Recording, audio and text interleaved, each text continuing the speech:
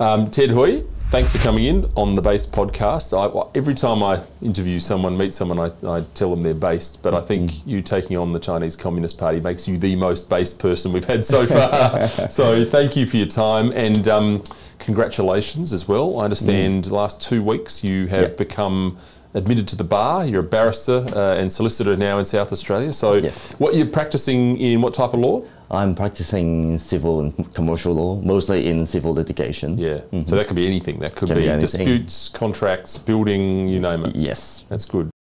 And you're 41 years of age, married with children, and you've been in Australia for 2 years? 2.5 years. 2.5 years. And your background was as a politician and a legal background in Hong Kong as well? No, I never practiced law in Hong Kong. I had a law degree, but went straight to politics and became district councillor and then legislative councillor.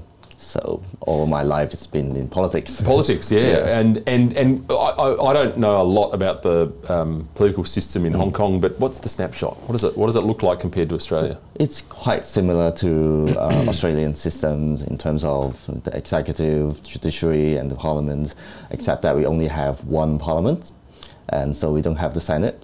So in the past, I mean, back 3 years ago, it was a semi-democracy. So I belong to the half that's directly elected and chosen by the people, but the other half is kind of appointed by Beijing. So Beijing always has power. There's no such concept as ruling party. Beijing is always the ruling party, but at the same time tolerating, allowing some level of free speech inside and outside the parliament.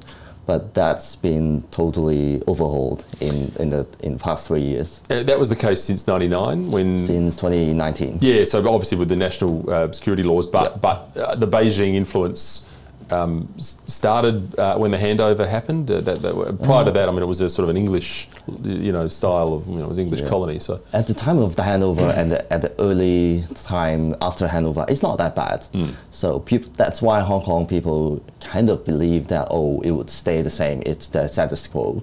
We won't have democracies, but we have some high level of freedom, and that people are satisfied somehow, even though we go onto the street and protest a lot, and because we have been promised that ultimately, after some time, we will have a full democracy, one man, one vote, universal suffrage, but it didn't happen. That's why when people were protesting, it was like escalating. At early stage, people were more willing to come to the table and do negotiations and not to be very radical. But after a decade, after 15, 20 years, Hong Kongers understands that, Beijing is a liar, then we can't trust that anymore. So people believed in more radical ways, civil disobedience, like at 2014, the umbrella movement, and then it developed into, a more serious physical conflict with Beijing in the street in 2019. And 2014 is around about the time when you sort of became known, I guess, to the public, in a sort of a pro-freedom sort of way a little bit. You had some things to say about that, and that's really where it started to kick off. That is the umbrella movement. Tell us about that. Yeah, the umbrella movement, it's like a moral code organized by academics and lawyers and religious leaders. So they made a call for Hong Kongers, if this time Beijing has disappointed us so many times in giving us the democratic right we deserve, then we should take it to the street. But this time not in form of a protest, not a one-time protest. We should all sit in CBD, in the area called Central, and then we should not leave until we are forced to, or we understand that it's civil disobedience, has legal consequences, people may go to jail, but we think we deserve that right, and we will take that risk. So it actually happened. At that time, I was not very much involved, even though I happened to represent that area as being occupied. So it's not a violent protest at all, because the name is called Occupy Central with Freedom, with Love and Peace. So it did happen, but we were forcefully, cleared by the police brutality, I would say. And quite many of them leaders in that movement were prosecuted and then went to jails, not for a very long time at that time without a draconian law in place. So I think they went to jail for like 1 or 2 years within that time. Yeah, and it was called the Umbrella Movement because people, that was the symbol of the movement. People had the yellow umbrellas and it was a symbol of the freedom movement. We were using the umbrella to defend ourselves from the pepper spray, police button. Yeah, it's funny how those things take their own life, take on their own life, I should say. And obviously things developed. I want to get into a little bit about that, but you've got $1 million Hong Kong dollar bounty, about 200,000 Australian dollars on your head at the moment from the, on your head, you know, as they say, on your, you know, prosecution back in Hong Kong. That's pretty extraordinary stuff. And I think actually it was said by one of the spokesmen over there, Hui is a criminal and a wanted person at large and has even deceived the court and defied the rule of law. Any person having business engagements or other dealings with Hui should be extra cautious. So that means we're all in trouble in this room, is it? You're eligible to claim that $1 million. I am. I'm all right. Well, I didn't come armed, so I'm going to have to leave it. But I mean, there's obviously a whole background to that. But you know, that relates to your conviction in absentia, but tell us about that. What was the final straw that got the, you know, the powers that be? You fled, and then they decided they'd have this, you know, show trial. So at the time I left Hong Kong, I was on bail, on court bail, and so I have some Danish politicians invited me to go on for an official duty conference on environmental issues. So they meant it to be a plan to help me out. So, and I accepted it. And then I left Hong Kong, and Hong Kong government believed that I would return, but I declared my exile during the visit. So that's how I left Hong Kong. That's why they charged me for jumping bails and contempt of court back in Hong Kong. And then after I left Hong Kong and lived my life in exile in Australia, I continued my advocacy work. I continued to meet politicians like you, or government officials, human rights groups, and I spoke publicly and continue to speak publicly on freedoms. That's why the Hong Kong regime is also accusing me of, you know, colluding with foreign forces and also endangering the Hong Kong Chinese security. Yeah, basically, whenever comments you use to criticize them, they would think that they don't like it, and then they will put a charge on you. And I also advocate for, you know, for Hong Kongers not to participating in elections anymore, because the election system has been changed drastically. So it's basically a rubber stamp parliament in Hong Kong. That's why it's an offense to ask people not to vote. That's why they put arrest warrants against me. So this $1 million bounty is not the first arrest warrant. It's the 7th. But the first time with some money rewards. And so there's obviously a big build up to that. You've got 2014 with the Umbrella Movement, and then what happened after that? Was it, did things calm down? They seemed to calm down a little bit on the surface. That lasted for what, sort of 6 months, 9 months, or something like that, the first stage? It lasts for years, actually. I would say a few years of 3-4 years of a relatively peaceful periods.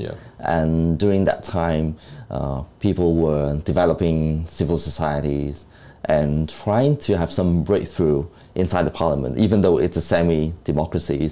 So the game is designed that we will never get, it's very extremely difficult for us to get more than a half seats. But then we were trying some breakthroughs to be in a very unfair system, but to get more than a half. And we were very close to it in the 2016 elections. We were very close.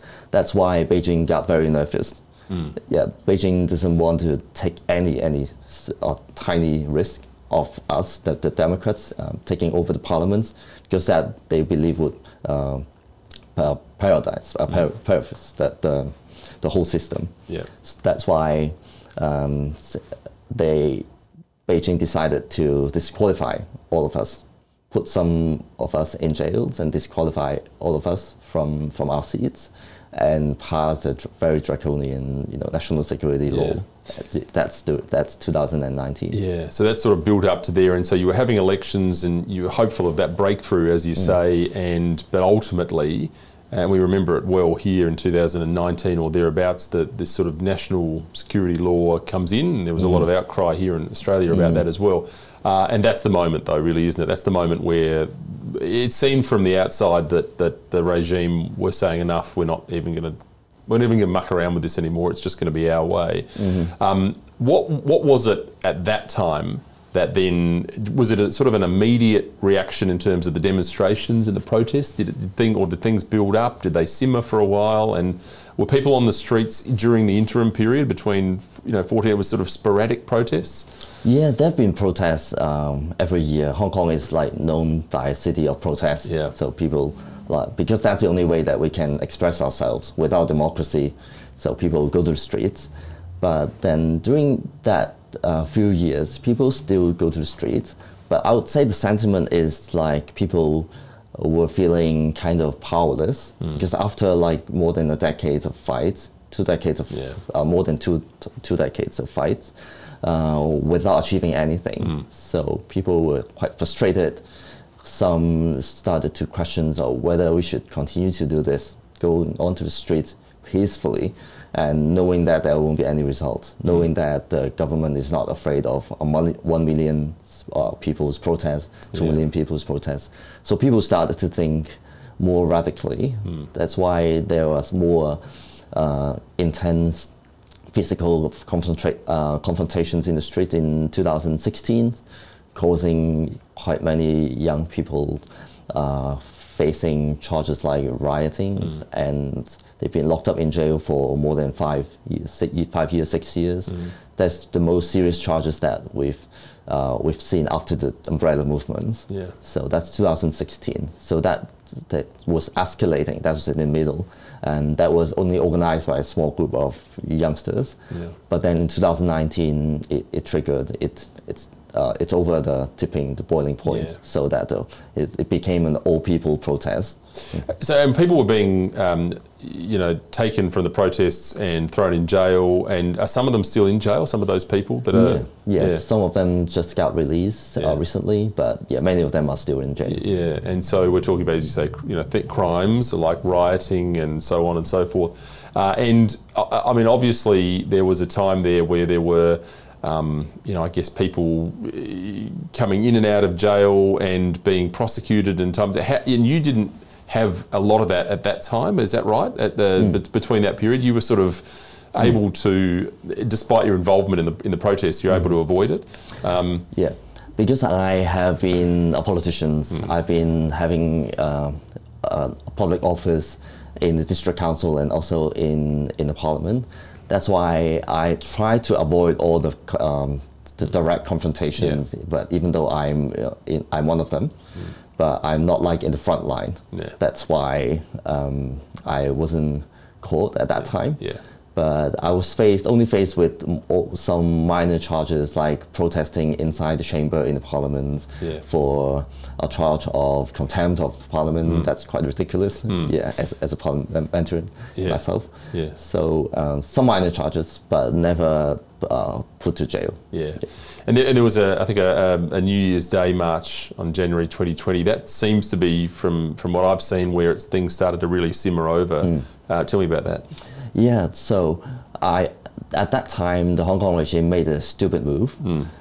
Suddenly, out of nowhere, the government introduced a bill that would allow anyone in Hong Kong, not only the Hong Kongers, but also expats, when they are charged, they can be extradited back to mainland China for a trial there. So it really terrified the people, because in the past 25 years after the handover, it's not a very successful one country, two system design, But somehow there's some buffer zones between Hong Kong, mainland China, and Hong Kongers know that whatever ridiculous things happen in Hong Kong, it's a Hong Kong jail. A Hong Kong trial, relatively more open. But suddenly the government is introducing this bill saying that, oh, you might be extradited back to China. Hong Kongers at that time was triggered. That's what I call the tipping, the boiling point, or the boiling point, and that no Hong Kongers accepted that. So it started to heat up at that time in March 2019. So more and more people go to the streets. And what's the practical ramifications for people that don't quite understand that, of the difference between, say, ending up in jail in Hong Kong and ending up in jail in mainland China? What's the practical difference? So even after the handover of Hong Kong back to China, but we inherited some British systems. The jail systems, the court systems is very similar to the British system. That's why we still would have an open trial, open to the public, so people understand what's going on, what charges are put to you, and appointments of judges is more transparent, even though the parliament never got any control, but it was transparent relatively. And then there could be jury trial, but now it's been basically abolished in Hong Kong. So we believe that, oh, at least I know what's going on and what kind of charge I will be facing, what would happen after I'm in jail. So in jail, even I'm in jail, I can be visited by my families and friends. But if a case happens for trial in mainland China, you can just disappear like that, and nobody knows where you are, and there's no open trial, and there's forced confession in front of the TV, and anything can happen. There can be torture. So people were terrified at that time. Had that spectre of terror been around from the mainland, you know, in terms of Hong Kong people worried about the mainland for a long time? Because I remember vividly going to Hong Kong it must have been 2010, and seeing signs up all around the train stations, the metro stations, saying we don't want to be infected with this sort of corruption and this sort of stuff. But I'm interested in the psyche of the people. It's a very unique situation where you do have, you know, effectively a country which is effectively China with the British, you know, two country system, but always, and certainly from '99 and probably before, the spectre of, you know, China and the regime on your doorstep. What was it like day to day with family and friends? Did people talk about it? Were they worried about talking about it? Were these taboo subjects, talking about the regime, the CCP in Hong Kong, or were people open about it? At that time, it was, I would still think Hong Kong is quite open and free, generally, not in terms of the political system, but in terms of people's day-to-day life. People wouldn't be afraid of criticizing government, not in public. People still go to the street and, you know, hold up very critical signs against the government officials, make jokes of politicians or government officials. So people can talk about it. People can express that I don't want to be a part of China. I don't want to be influenced by the Chinese culture. We are Hong Kongers.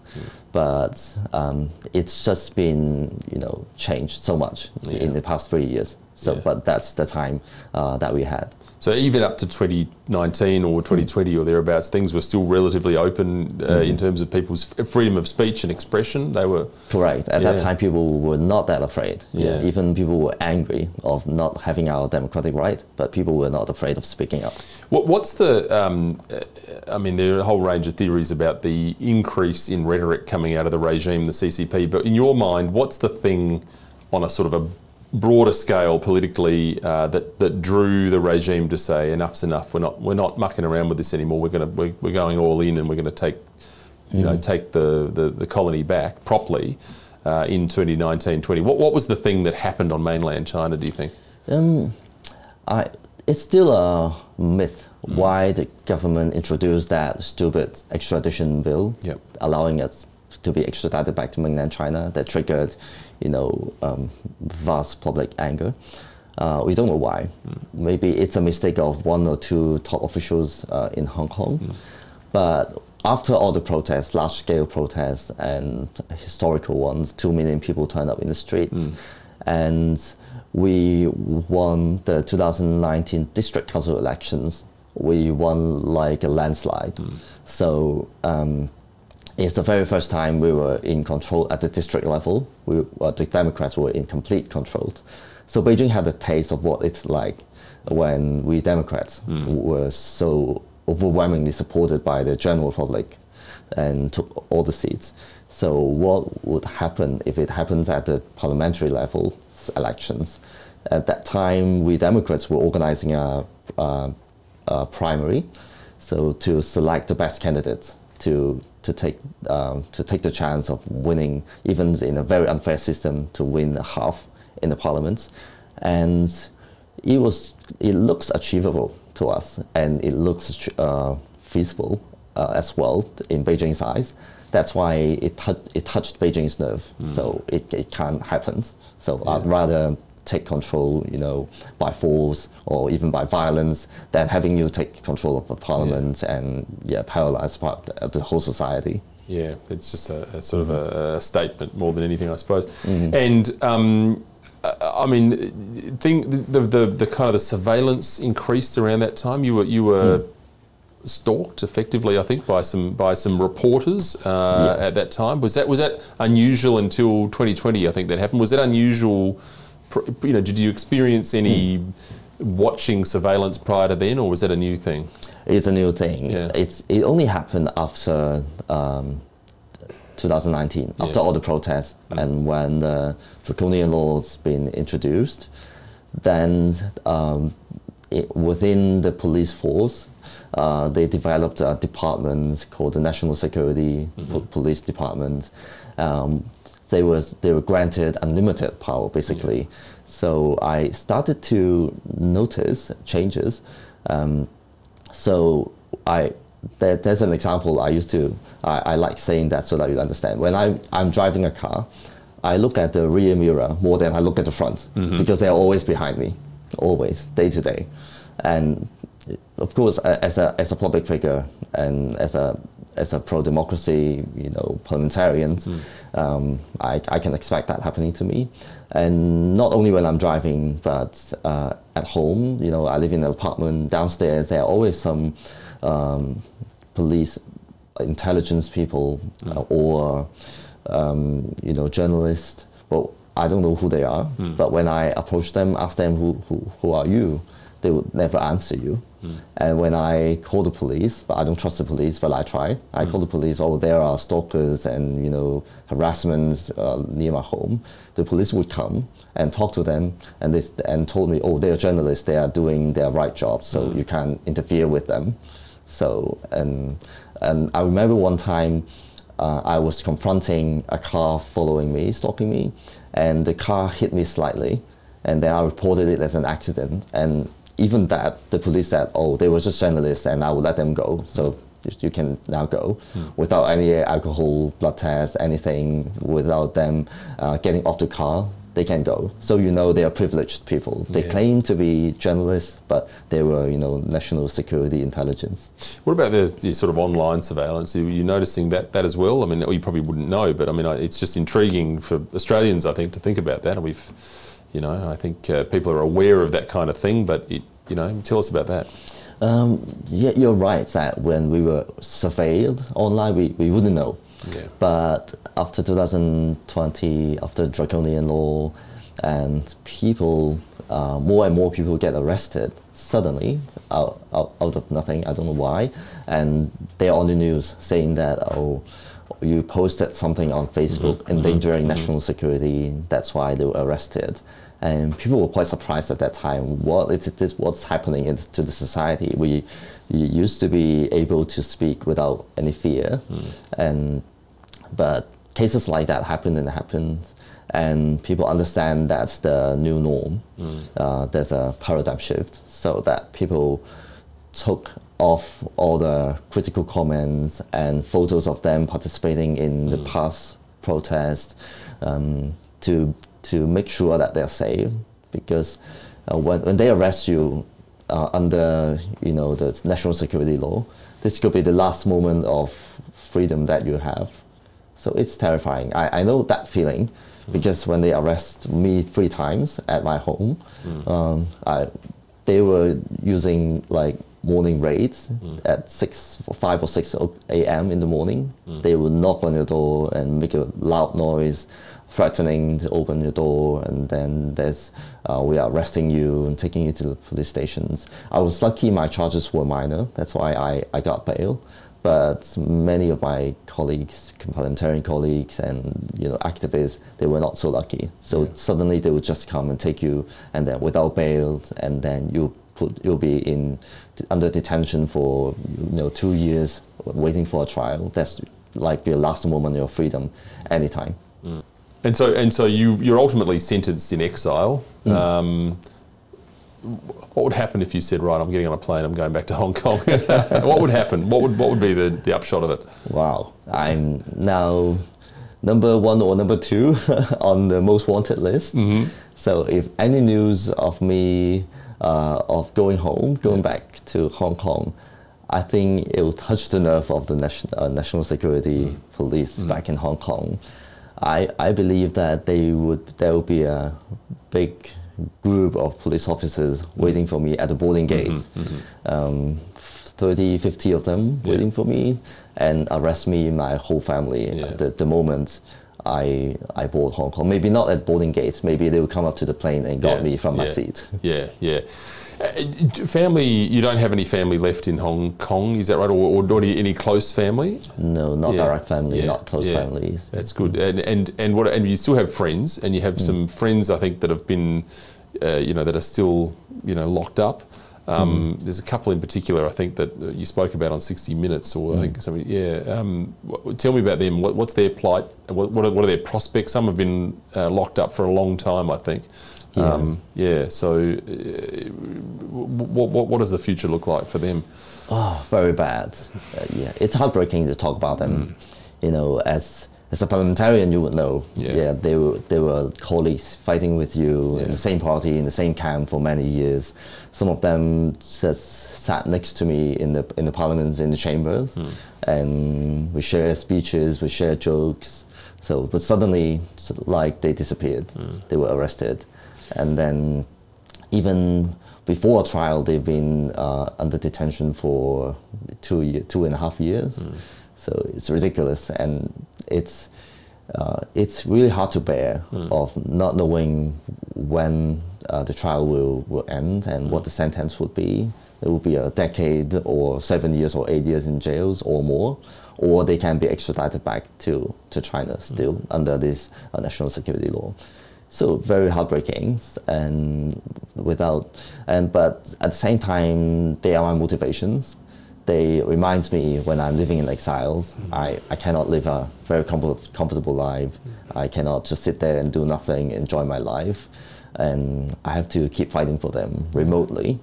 And now, especially when the situation in Hong Kong is that bad and people can't speak up, the responsibility goes back to us. When we have the freedom outside, we have to speak for them. Otherwise, no one would. So that's how it feels. And with some friends and families, relatives, they were afraid to have contact with me because all their phones would be tapped, we assume. And so they want to ask for how I'm going. So they want to have a Zoom or WhatsApp call, but they will refrain from doing so. So maybe through some middle people, so not to be arrested. Try to. And I mean, obviously, there's a range of people there. It's not just politicians. There are academics, activists, people, just general people from the street. Just everyday people who've been involved and are still, in trouble in that sense. Are there? I mean, that must have an enormous chilling effect on the discussion, which is a relatively new thing, in the last 3 years, as you say. Are you able to get any sort of information about what's happening back through there, or is it sort of, without giving things away, is it stilted and, the flow of information must be difficult? It's difficult. But you were so right. Now in jail, we have quite a few university professors. We have many lawyers. We have doctors. We have pilots. All kinds of professionals. You can think of social workers, teachers. They're all in jails. So it's very ridiculous what's happening in Hong Kong. In terms of information flow, it's very hard for journalists because all the journalists, the free printed newspaper was forced to close down. That's Apple Daily. And Jimmy Lai, the leader, is in jail for many years now. And after that, all the pro-democracy media organizations was forced to close down. So in Hong Kong, now the media is very one-sided. They are CCP's tongue. They talk about CCP's good stuff only. And there's no criticism at all. But there are also media organizations predominantly run by Hong Kongers, but based overseas. They are still reporting Hong Kong stuff, but without any journalists being physically able to be in Hong Kong. And for those expats, they were refused their visas, working visas, so they have to move. So they are in a very weird situation. They are reporting Hong Kong and China from Taiwan, from Singapore, but without any physical journalists being there. So it's a difficult situation. So we still have information flow, but they might not be very, very down to earth or authentic.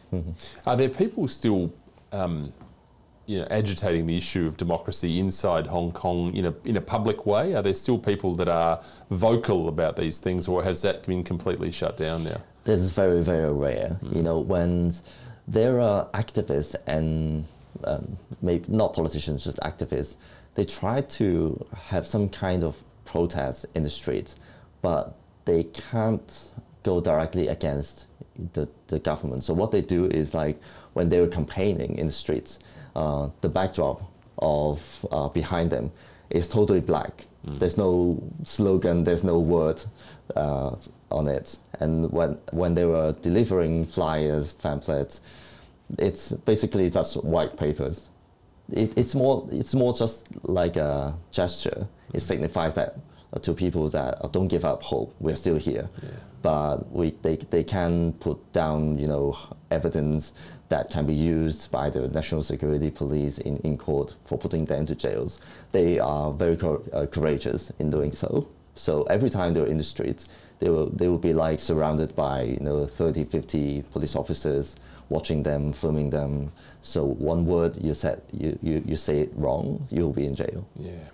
And presumably there are other coercive measures as well. You had, I think, 5 of your own bank accounts frozen, a little bit like Nigel Farage, who had, was debanked by his own bank. That, that's a worrying trend, something that I think this regime has used a lot. And that's the sort of thing you could expect as well. I mean, I'm interested in the kind of, the other ways of persecuting people. There are sometimes subtle soft power things that can be done as well, like that. Is that a common thing? Were people finding their bank accounts were being... So that was when you left, of course, but does that happen to, people who are treading too close to the line in terms of protests in Hong Kong still? Yeah, I'm one of the first batch of people who experienced that, having my bank account being frozen.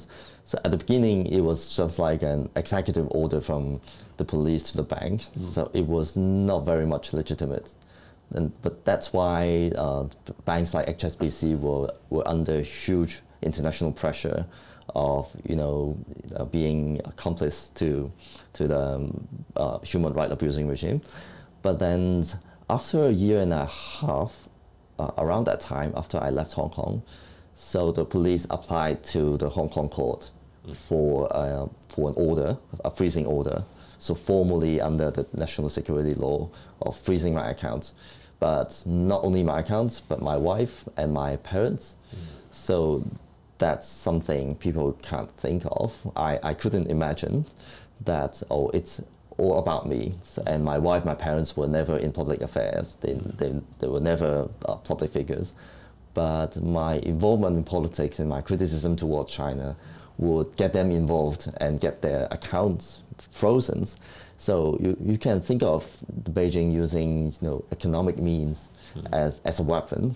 So if I I can't catch you in jails, and then I would freeze all your assets.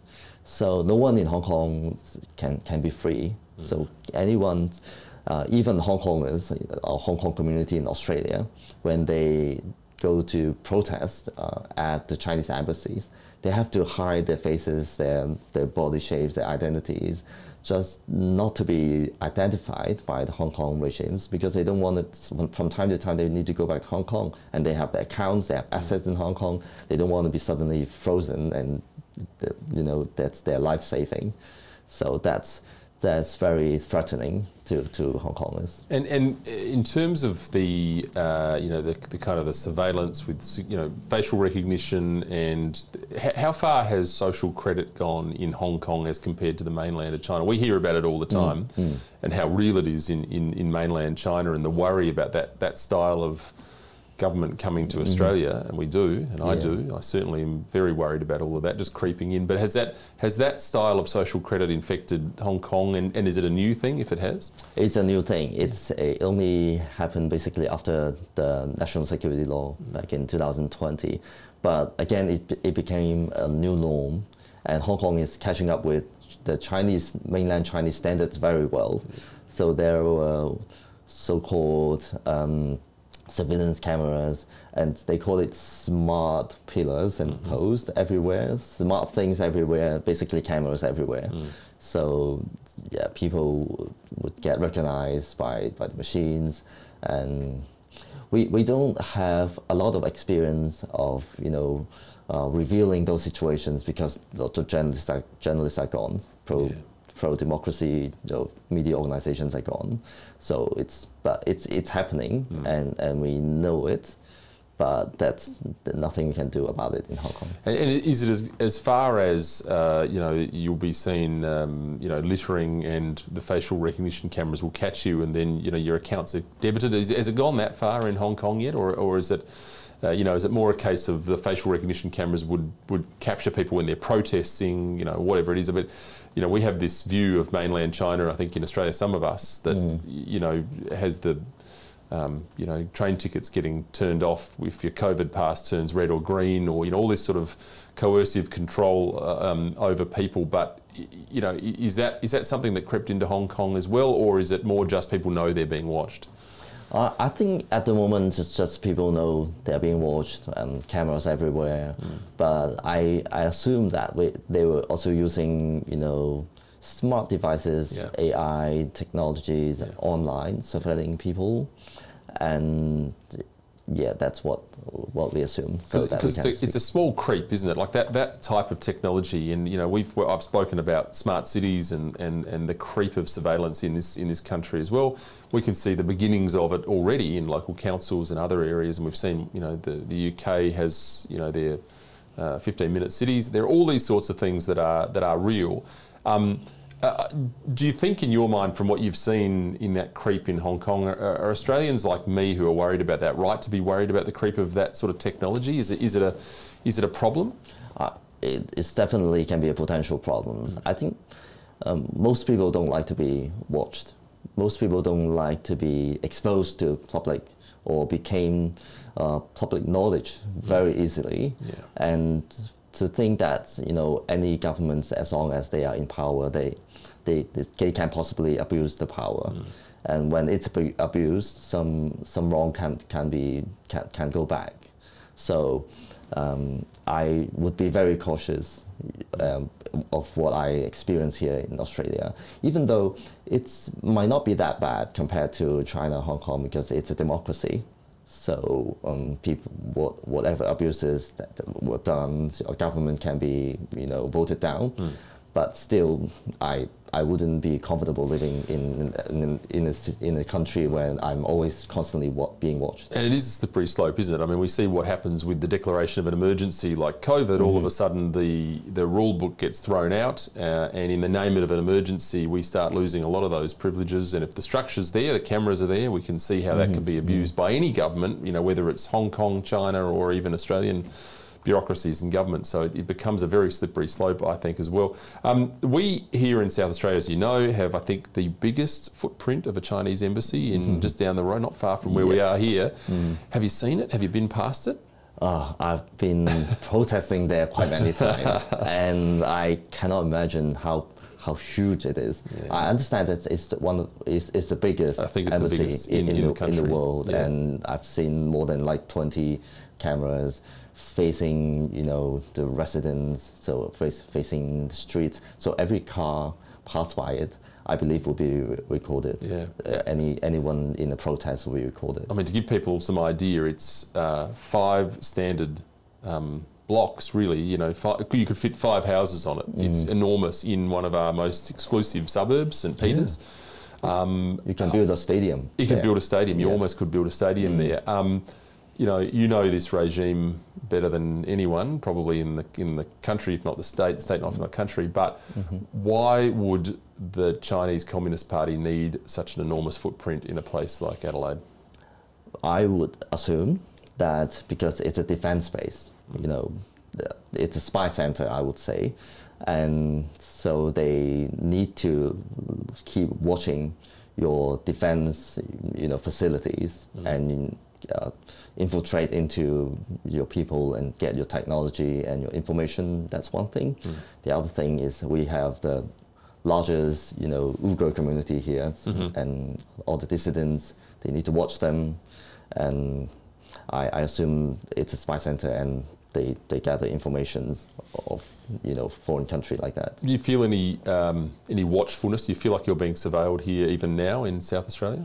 Not in terms of I have to turn my back and look at who's behind, but I also assume that whenever I'm in a public place doing protests, if I have made it public that I would go to one place at one particular time, they would send people there to see what Ted Hui speaks about and report it back to Chinese embassies and take some photos and who's with Ted Hui and his family there. These can be useful information for their threatening strategies, and so that they know who to arrest that would threaten you, and to make people around you not to trust you and terrify people around you when they talk to me. I think that's still happening. Yeah. And we hear now a lot about the thawing of relations, if you will, between Australia and China, and, you know, some trade things coming back online. But ultimately, it does need to be remembered, does it not, that we are dealing with this regime. I mean, you know, we understand it's good for people to be able to sell goods, and, you know, free trade is a good thing. But ultimately, this is a regime that's doing a lot of bad stuff. What's your view on the relationship Australia should take with China and the Chinese Communist Party? I mean, you know, obviously we're talking about the regime rather than Chinese people, but you know, should Australia be taking a stronger stand against some of the human rights abuses? And if so, what do you think sort of stand should be taken? My take is that Australia cannot take it as a business as usual. It is not a business as usual when so many are suffering, not only those Hong Kongers and many dissidents and the Uyghurs communities, and the people of Taiwan's been threatened by military threats every day. It's not business as usual. So China is a threat to the world, not a friend, and definitely not a friend of Australia. But of course, as politicians, I'm pragmatic. I understand that trades needs to be done, and, you know, economic growth, economic partnerships.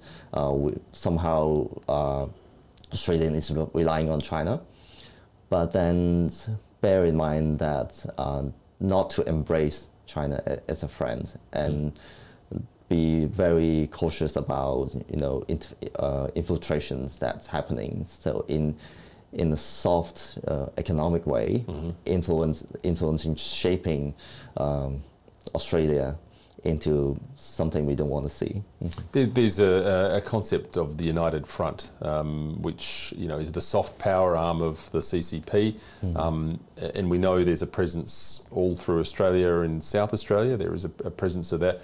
The aim being, as it was described to me, to not necessarily take the everyday person to loving the regime, but perhaps to take them from hating to being neutral about the regime, almost sort of soft power approach.